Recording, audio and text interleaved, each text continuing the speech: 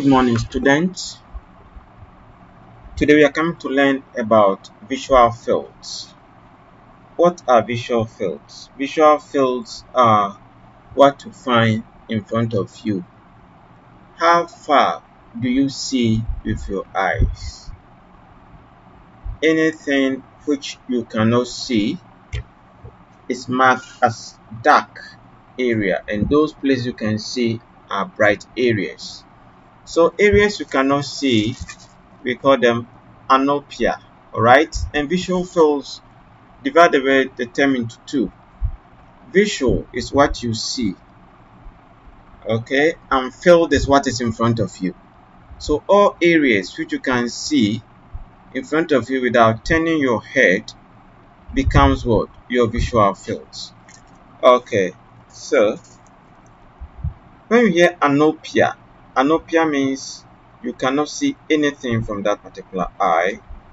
Okay, congruous means the same portion is affected in each eye. Homonymous means same side. We've spoken about with Brown's knee before, which are fibers that after entering into the chiasma, they sweep to the contralateral optic nerve infranasally and then come back. When you hear quadrant anopia, it means a quarter of the field is affected, and of course hemianopia means half of the field. So as we learned about in the previous class, when you see visual fields, so as I said, the dark zones are called scotoma or anopia. Okay, the dark zones are called scotoma. They are areas where you cannot see from. Okay, so look at this particular picture. It does not respect the horizontal. Alright, this one does not respect the horizontal. This one doesn't respect neither the horizontal nor the vertical. It moves across. So these are typical of retinal problems where the ganglion cells are found, and those are typical in glaucoma. Okay, so that is it. In glaucoma, visual field is said that it does not respect neither the vertical nor the horizontal meridian. So look at it, it starts like this, scotoma here, scotoma there.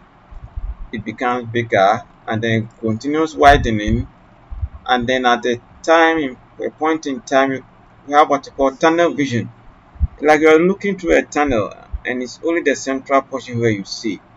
Polymanic glaucoma, and then you see that the eye is blind at this. So this is complete anopia. So this is about retinal problems, okay, where the fibers don't respect the vertical nor the horizontal. Okay, so in the end, that is visual field that you can see in glaucoma patients. So let us learn about few visual fields in the visual pathway in this particular picture.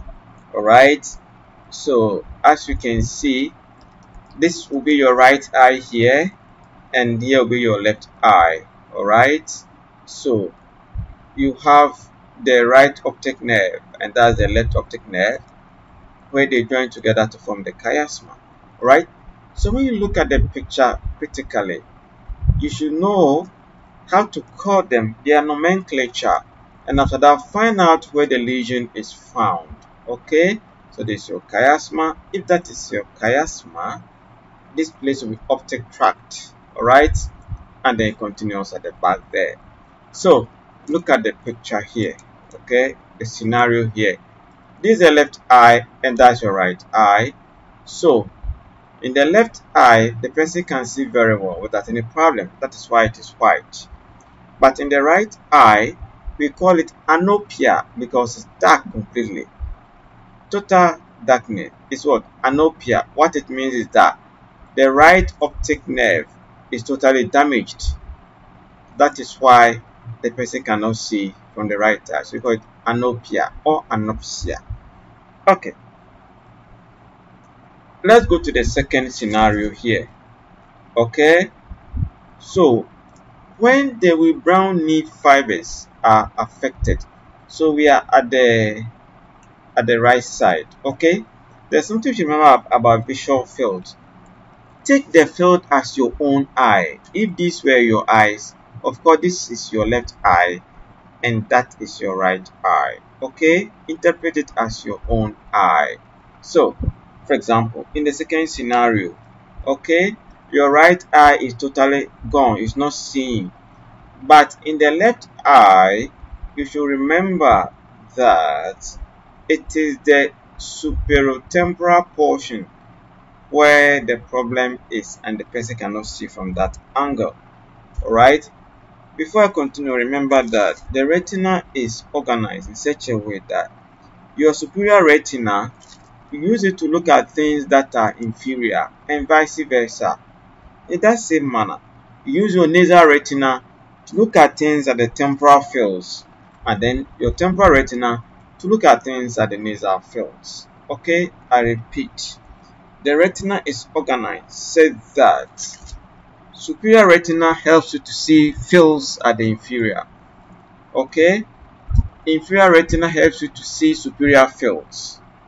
Alright, field is what is outside and what is in front of you. Your temporal retina helps you to see fields that are nasal, and your nasal retina helps you to see the temporal fields. Okay, so let's talk about brown nerve fibers. Okay, that's number 2 here. Alright, so remember, the right optic nerve is totally damaged. That is why there is complete anopia. Okay, but remember that the brown nerve fibers, they are fibers, the infranasal fibers, okay, that cross to the contralateral side and then sweep back to the chiasma. So if infranasal fibers are affected, it means that its superiotemporal fields that will be what? Projected and affected. So we call it what? Junctional scotoma or junctional syndrome, whereby there's complete anopia because the right optic nerve is totally gone, but its fibers, which are the brown nerve fibers that swept infranasally to the contralateral optic nerve. Infranasally here means that they are felt to be superiotemporal. That is why in the left eye it is superiotemporal field which has been affected. Alright, now let's go to the chiasma. This is your optic chiasma. Alright, so lesions at the optic chiasma typically give you what you call bitemporal hemianopia. Hemianopia because it's half which is affected, half, but both are temporal. Okay, is it not temporal? If you take your left eye, it's not temporal side, yes, and if you take your right eye, this is the temporal side. The person has what? Bitemporal hemianopia. Alright, why? Because it's the nasal fibers that cross at the chiasma. So if the nasal retina is affected, it projects into the temporal field. So the temporal field which will have what? Hemianopia. Likewise, in the left eye is the temporal field. That's why we have what? Bitemporal hemianopia. Alright, so this is typical of an optic chiasma which is centrally located within the 80% population. And if you see junctional syndrome or junctional scotoma, it means that the optic chiasma is what? Prefixed. It's prefixed. 10% of the population which it is prefixed, whereby it has the optic nerve in one eye is compressed, and then the contralateral eye, it is the infranasal fibers that have been compressed. So this is prefixed. This is a centrally located one, and this particular scenario gives a picture of optic chiasma that is what? Prefixed. Okay, prefixed. So this is postfixed. Alright, postfixed chiasma, and this is what? Prefixed. Why do I say that? There is macular representation at the level of the optic chiasma. Alright? So, once the chiasma is what? Prefixed, it is the posterior part which will be what? Compressed, and that is why it's the central portion, the center of your retina. That's where you have the macula, and the macula has been affected bitemporally. So we have what? Central bitemporal hemianopia. That's the name of this. Central bitemporal hemianopia. This is bitemporal hemianopia. It looks similar like this, but this is central. Okay, so whenever you hear central bitemporal hemianopia, it means it's the macula that has been affected halfway in each eye. So let's move on. So that is number 4. Okay, the posterior portion of the chiasma which has been what? Affected. So let's move on to number 5.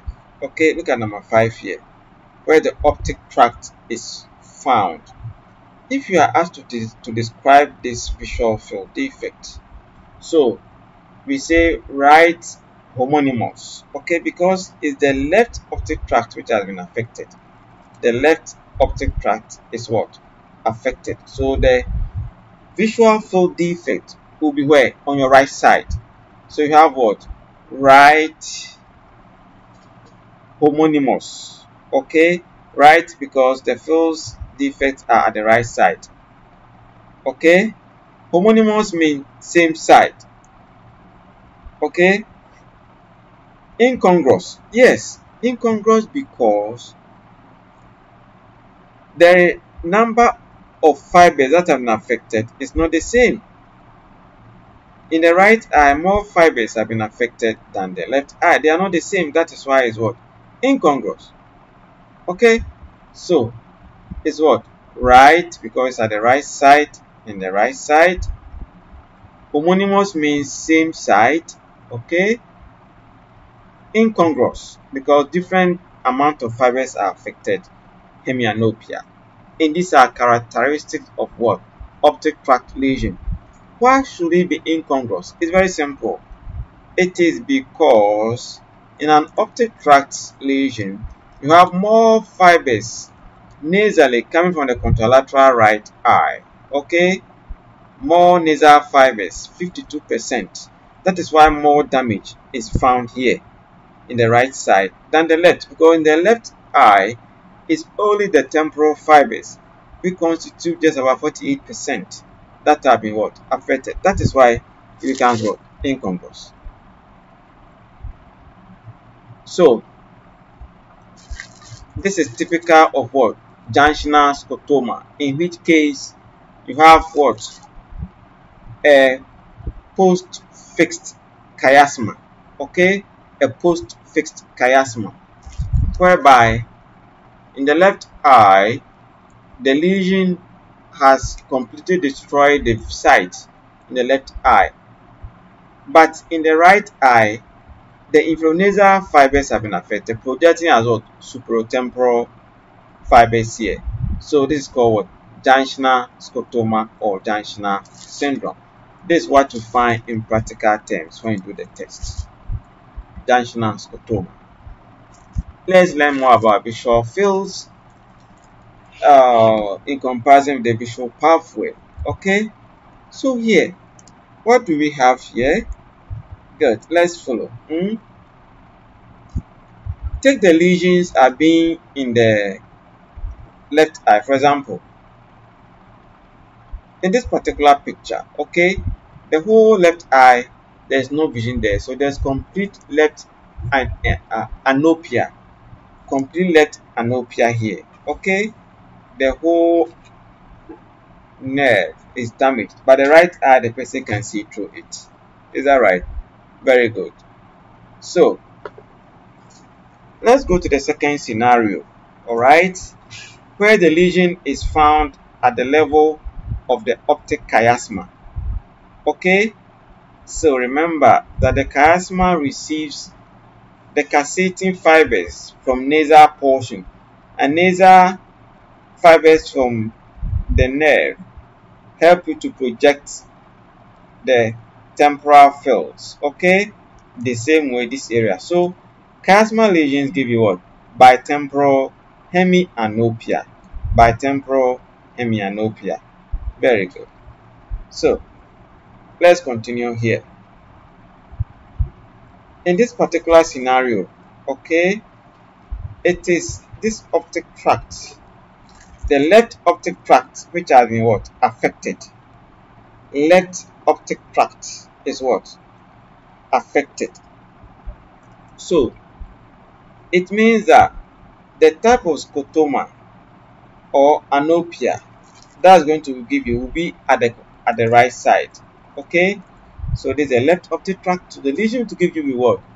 Right homonymous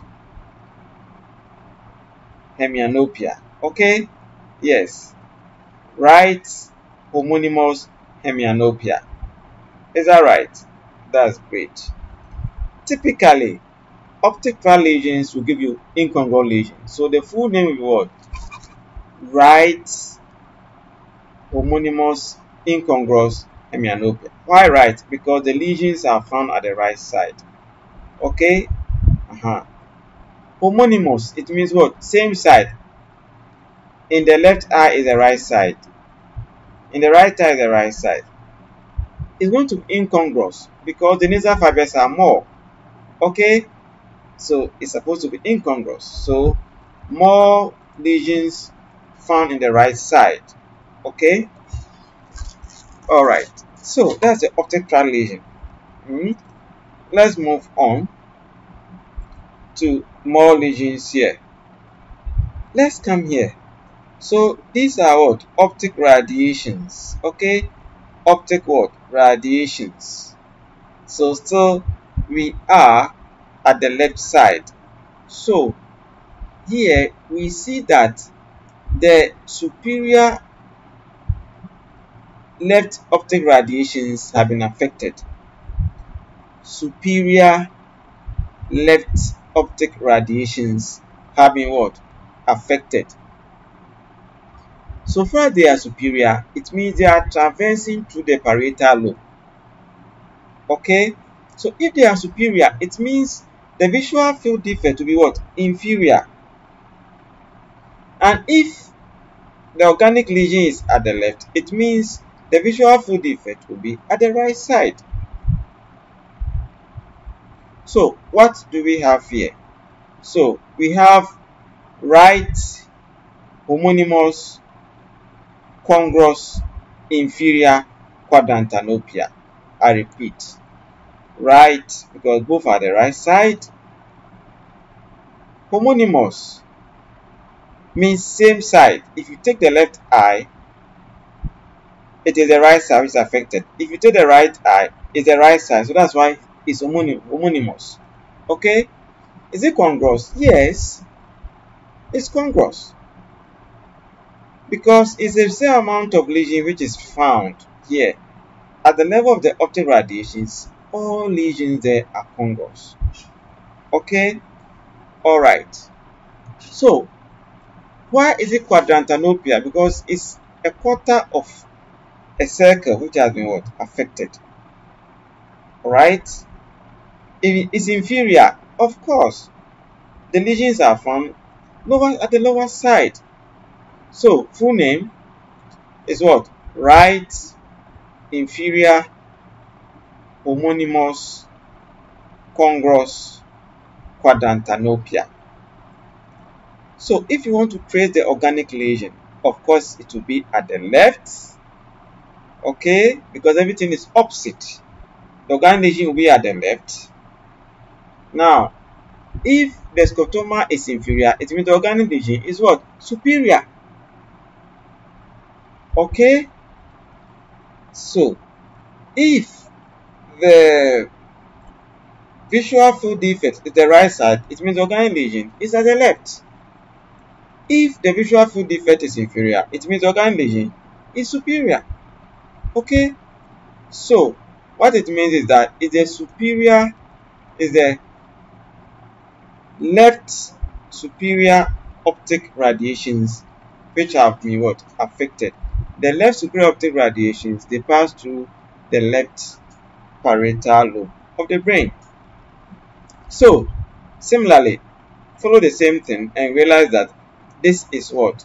Right superior congruous quadrantanopia, homonymous. Okay? Right superior homonymous congruous quadrantanopia. What does it mean? It means that 1. The lesion is found at the left side. 2. The lesion is inferior. Okay? So, if it's at the left and inferior, most likely you are dealing with what? Temporal lobe. So, left temporal lobe lesion. Is that right? So, that is it. When you have quadrantic lesion like this, so this one I can call it pie on the floor. When you hear pie on the floor, it means we are talking about what? Superior optic radiation lesions. If you hear pie in the sky, it means we are talking about what? Inferior optic radiation lesion. And I told you that when it comes to the visual cortex, which are at the occipital lobe, the macula is generally spared because of dual blood supply from posterior cerebral arteries and the middle cerebral artery. If one shuts down, the other will work. So generally, the macula is spared. Okay? So, how do you differentiate them? Assuming that the patient has both left upper and lower optic radiations affected, the visual field defect to be where? Right homonymous congruous hemianopia, if it's both the superior and inferior optic radiations. Okay? But the difference will be that at the center, macula is affected if the optic radiations. But if it's the occipital lobe which is affected, both the upper and lower bank, it will always pair the what? The macula. So here you have right homonymous congruous macular sparing hemianopia. What it means is that it's a visual cortex problem affecting what? The upper and lower bank of the occipital lobe of the brain. Okay? So we can try this. How do you call it? This will be right superior. Okay? It will be right. Take it as your own eye. Okay? But this is your left eye, and that will be your right eye. So, if this is your left eye, it is the right side of your left eye which is affected, and this is your right eye. It is still the right side of your right eye which has been what? Affected. Is it a quarter? Yes, it's a quarter of it. So, therefore, think about quadrantanopia. Alright? Is it right-sided? Yes. It means homonymous. Is it superior? Yes. Okay, so how do you call it? This will be right superior homonymous congruous quadrantanopia, also known as what? Pie in the sky. Pie in the sky. But always describe it, because you can also have pie in the sky which is superior left what? Quadrantanopia. So every time describe it. Okay? So who can describe this? Of course, this is going to be what? Right homonymous congruous macular sparing superior quadrantanopia. Macular sparing because the center here, look, the macula is not involved. Okay? So this tells you that there is visual cortex problem at the occipital lobe. Alright? But which bank of the occipital lobe is affected? Is it upper or lower bank? The organic lesion. It's going to be the lower bank, but at the left side. So the fibers that are found at the left lower bank at the occipital cortex. Okay, projecting as what? Right congruous superior macular sparing quadrant tanopia. Okay, so the difference between this and that of organic lesions happening as at left inferior optic radiations, okay, is that the left inferior optic radiations, they traverse through the temporal lobe of the brain, so it's not occipital, and those ones the macula will be affected. So you have straight line here dark like this joining this, macula will be what? Affected. So once you see this, it means visual cortex occipital lobe lesion. So again, this is your left eye, that is your right eye. So it means that both the lower and upper bank of the occipital lobe has been what? Affected, but where? At the right side. The right upper and lower banks have been what? Affected at the occipital lobe. That is why it's giving you left homonymous macular sparing congruous hemianopia. Okay, it means the lesion 1 is at the right occipital lobe or the right occipital cortex. Number 2, the upper and lower banks of the occipital lobe fibers have what been affected. That is why it's a full half. Okay, is it congruous? Yes, it's congruous because similar amount of fibers have been affected, right? Similarly, this will be what? Left homonymous incongruous macular sparing hemianopia. Okay, incongruous because it's the similar amount of fibers that have been what? Affected. Okay, so the lesion are what? So this is what? Left is at the left side, homonymous incongruous, okay, macular sparing hemianopia. It means that the lesion is at the right occipital lobe. Okay, so this will be what? Left homonymous congruous macular sparing hemianopia. It means the lesion is at the right occipital lobe. Okay, so now look at these other visual field defects. Okay, remember, let's go one by one. So at this particular area, there's still a junctional scotoma. Why? Because there's anopia here, okay, at the left eye, and in the right eye you have supratemporal fibers being affected. It means the infranasal fibers, okay, with brand new fibers have been affected, so we have junctional scotoma. Is that right? So this means that the chiasma has been what? Post-fixed. It's post-fixed chiasma. Let's look at this particular example. This is a typical case of bitemporal hemianopia where the lesion is found at where the optic chiasma. Okay, bitemporal hemianopia, optic chiasma. Let's continue. At this particular stage, okay, you have the optic tract being affected. Alright, so the left optic tract is what? Affected. If the left optic tract is affected, it will give you the visual field to the right side.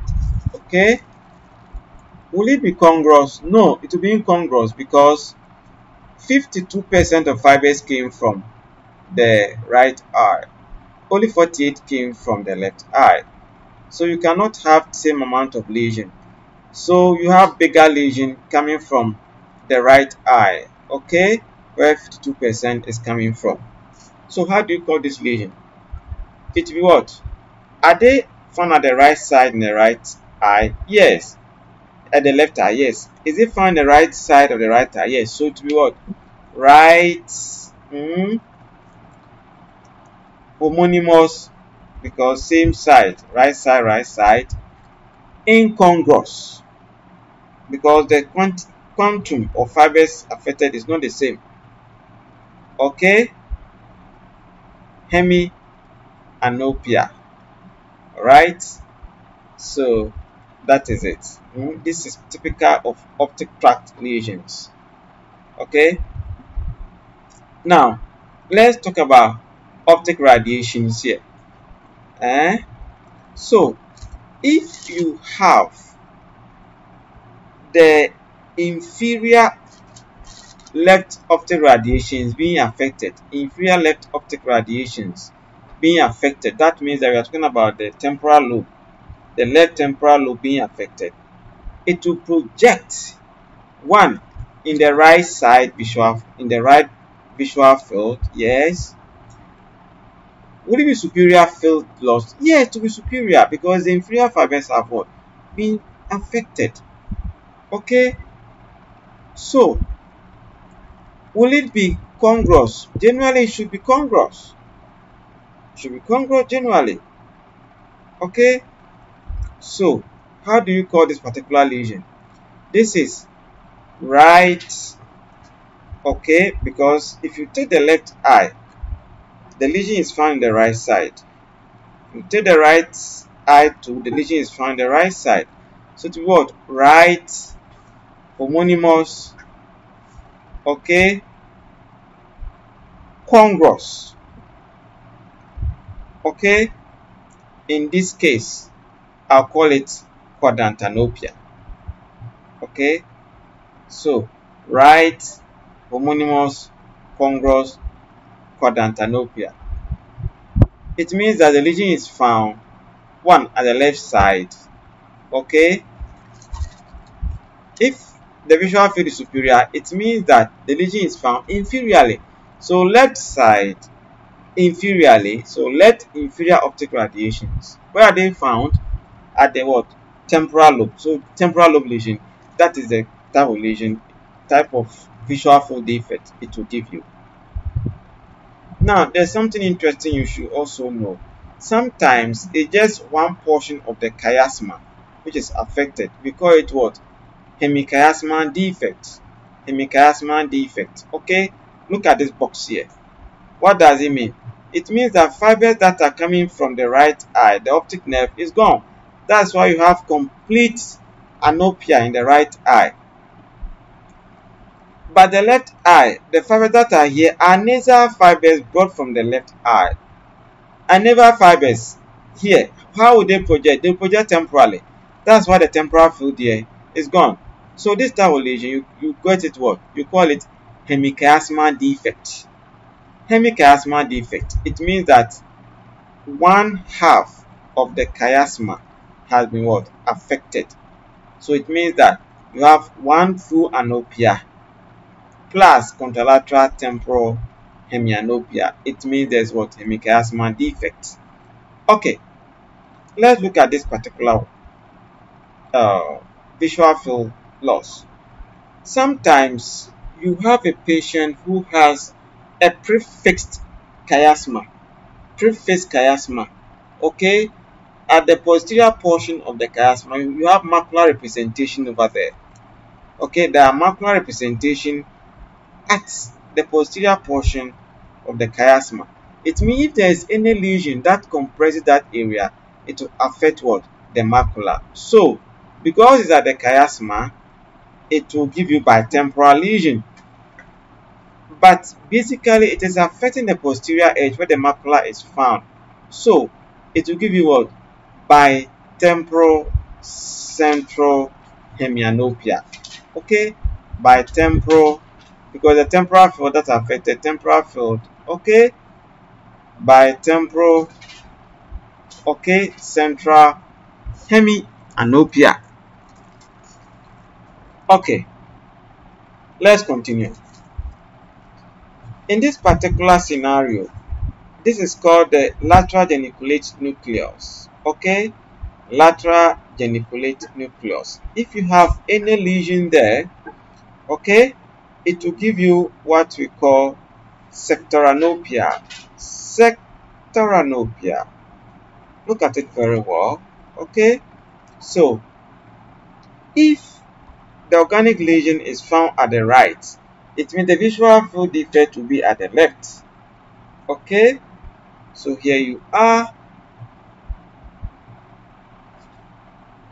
So if it's the upper part of the lateral geniculate nucleus which is affected, it means that the lesion will be what? Inferior. So what do you have here? So you have what? Left homonymous, I should call it inferior, or you can call it horizontal sectoranopia. Okay, it means there is the lesion at where the lateral geniculate nucleus. Then let's look at optic radiations here to the right side. Okay, if the upper optic radiations to the right side are affected, it means the visual field defect 1, they will be at the left, 2, and then lower side, and they will also affect the macula. So what do you have? You have left inferior homonymous congruous quadrantanopia. Left inferior homonymous congruous quadrantanopia. Okay, what does it mean? It means that the lesion is found superiorly at where the superior optic radiation passes through what? The parietal lobe. Okay, so the lesion is at the right parietal lobe. So that is it. The visual fields, it continues like that. Let's also draw attention to this particular one. Okay, in this particular scenario, take it as your own eyes. Okay, and I want to tell you that this is your left eye. So if the left eye is not seeing, it means there's left anopia. It means the right eye is seeing. Look at the second scenario. Okay, the left eye is totally gone. It's not seeing anything. But half of the right eye is what? Seeing. Okay, so we call it what? Hemichiasma syndrome or hemichiasma lesion. Okay, so that is what I told you about in the other picture, hemichiasma lesion. So you can have, let's say, this part, okay, half of the chiasma being what? Affected. All right, so the whole left eye, the nerve is damaged, so that's why you have this complete anopia here. All right, but in the right eye, the nasal fibers that are decussating at the level of the chiasm having affected. Nasal fibers, they project temporally. That is why it's the temporal field which is what? Affected. So you have what? Hemichiasma lesion or syndrome or visual field loss here. Okay, let's look at number 3 here. If you have a centrally placed optic chiasma, then you have what? Bitemporal hemianopia. Bitemporal hemianopia. Why? Because at the level of the chiasma receives nasal fibers from each nerve. Nasal fibers from each nerve. Nasal fibers, they project temporally. Nasal fibers project temporally. Okay, so you have what? Bitemporal hemianopia. That is what you have here. Okay, so sometimes you can have binasal hemianopia. Okay, you can have binasal hemianopia. That is, if it's only the uncrossed fibers, the temporal uncrossed fibers that are affected, then you have binasal what? Hemianopia at the chiasma area. Why? Because the temporal fibers here will project nasally, and the temporal fibers here will what? Project nasally. So you have what? Binasal hemianopia. Is that right? Okay. Now let's look at another scenario here. Okay, where we are talking about optic tract lesion. So this particular lesion, this particular visual field, who can name it? It is right homonymous congruous hemianopia. Right homonymous congruous hemianopia. It means that the lesion has affected an area of the optic tract which is closer to lateral geniculate nucleus. Okay, if it were not closer there, the lesion would have been what? Incongruous. Okay, all right. So let's look at this particular scenario here. Okay, you can call this what? Pie in the sky. So by just looking at it, you realize that the lesion should be at the left. Okay, it should be at the left because the visual field defect is at the right. It will not just be at the left, but to be at the inferior part because the visual field defect is superiorly located. What does it mean? Is the macula involved? Yes. It means we are talking about what? Left inferior optic radiation. Left inferior optic radiation. Where do they pass? They pass through the left temporal lobe of the brain. Okay, so what is the name of this particular lesion? It is what? Right homonymous superior congruous quadrantanopia, or pie in the sky. It means that is what? The left temporal lobe of the brain which has been what? Affected. Similarly, this will tell you that is what? It is the left, okay, superior lobe of the brain, superior the parietal lobe, okay, is the left parietal lobe of the brain which has been what? Affected, because it's the superior optic radiations which have been what? Affected. Okay, so this is what? Right congruous inferior quadrantanopia, also known as what? Pie on the floor. Okay, at the same time, if you have both upper and lower optic radiations being affected, then you have full hemifield as visual field defect.